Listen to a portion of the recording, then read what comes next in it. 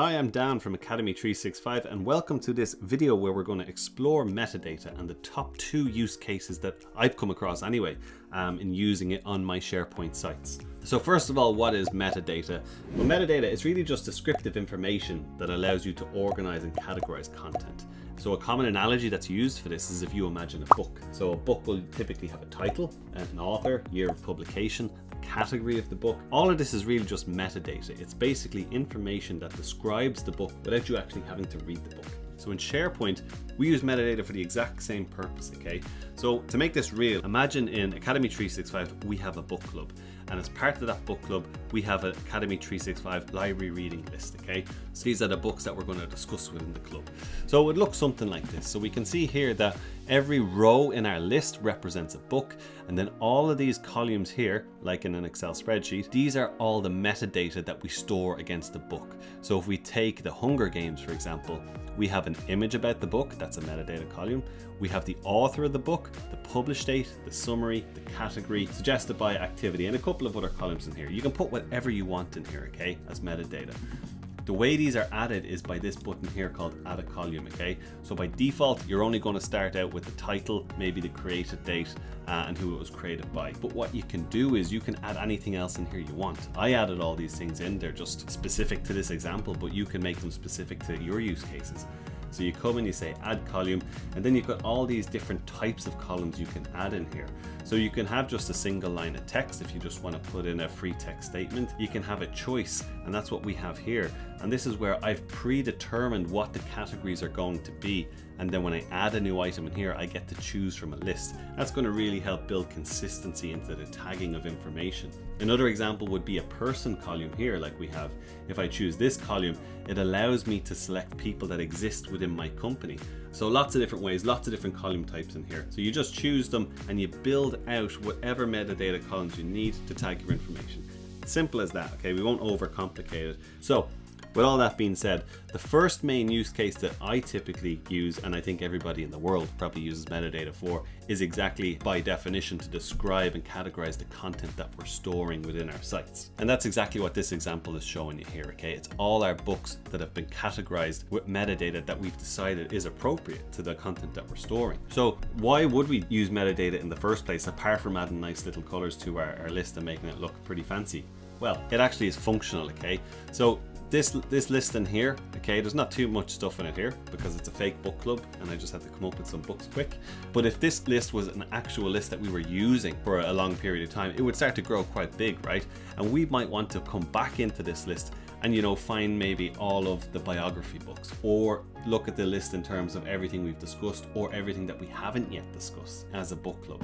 And what we can do with our metadata, once we have it in here, we can start to filter on it. So I can choose the filter icon up here and I can filter by my metadata column. So I might say, show me all the biography books, and they're in here like this. And I could say, show me all the biography books that have been suggested by me. I can do that again and I can narrow it down further. So you might have a list that could have thousands of items in it, okay? I know the book example is a bit arbitrary, right?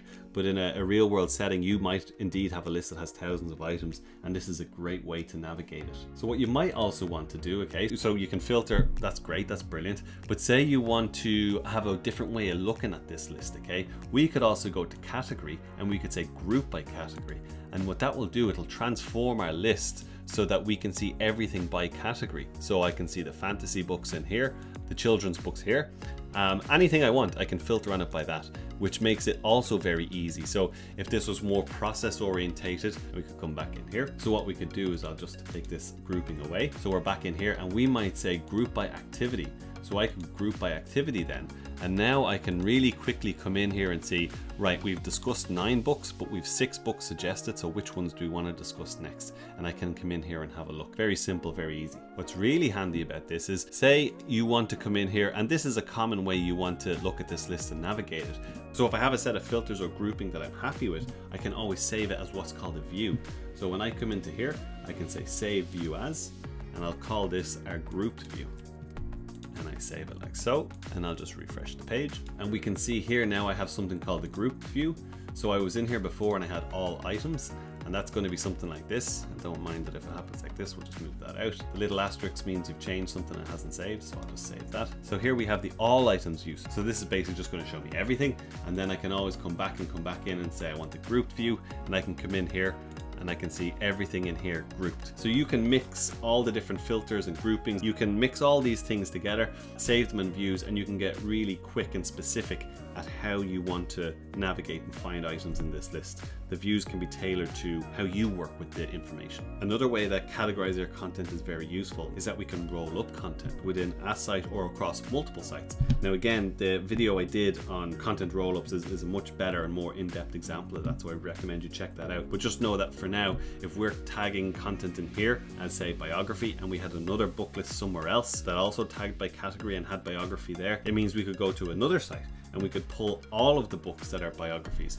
from multiple sites into one place, so we could have an overall library, which is a common example with policies across multiple sites shown directly on a single site or a single page. So I mean, it's as basic as it gets for metadata, but it's fundamental that you kind of know that you can create these columns, you can tag stuff, you can then create views, and you can create groupings, and you can filter it, and it really makes lists, libraries, pages library more flexible in being able to see what's what, rather than everything just being at the one level with no rhyme or reason or way to quickly navigate it. So that's the first use case, right? Pretty simple. Categorize and organize your content, use metadata, thumbs up.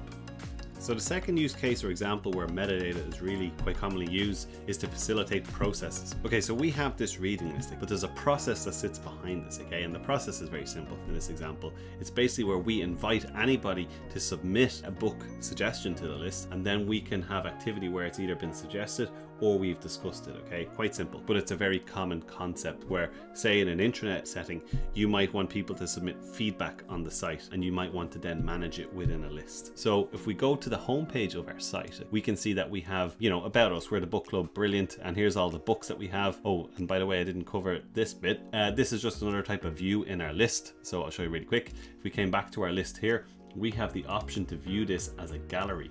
And if we click gallery, we can see that we get something like this. And there's a really nice feature where I can click here again, and I can say format current view, and I have a card designer. So if I say edit card, then I can choose to hide or show any of the columns that we have in the list.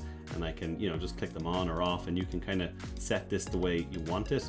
It's really nice if you have an image metadata column in your list, because then you get to show the image here, which gives it that extra little bit of a bump, let's say, on the home page. But anyway, let's go back to just the list view here. Okay, so now that we've that out of the way, let's come back here. So back to our process. Okay, so people can come in here, they can see all the books that we've reviewed and the rating, and then we can say, well, suggest a book to us. Okay, so what are we going to read next? So what we're really doing here is we have a call to action where someone clicks it, and then we present them with a Microsoft form.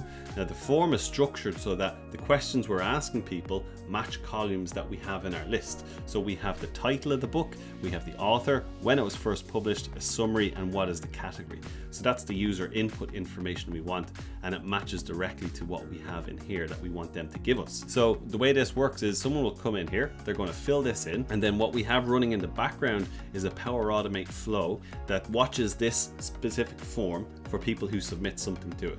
And when they do, it's going to take that and it's going to populate our list. Now there's a Power Automate template that will set this up for you really quick. It's super easy. I won't cover it now because I'm trying to keep this video kind of quick, but for now, let's just fill in this form, and then we can watch it populate the list, and you'll see then how you really start to use the list to facilitate these processes. So let's add in the details of a book here. So let's do a biography, and we'll say it's Steve Jobs. Walter Isaacson is the author. It was first published on 24th of October 2011. Brief summary, paste this in here, and it's a biography. Okay, so now we filled out everything we want to suggest the book. We think it's a great book. We just click submit. So thanks for your submission. So that's great, that's happened. Now what's happening in the background is Power Automate has seen that someone has filled in a form, and then they're saying, right, when that form was filled in, I need to populate the list. Simple as that. And then we come over to our list in here, and we refresh the page, and as if by magic, we can see it's come in here. So now we have our book in here, and we can see here that in terms of activity, it's in a suggested state, okay? And it's come in like that because we've set our default value for this column. We've two options, and we've said the default is suggested, okay? So that's great. We can come in here, and if we had a view then that we had for grouped by activity, and we could then save this view as activity, grouped by activity.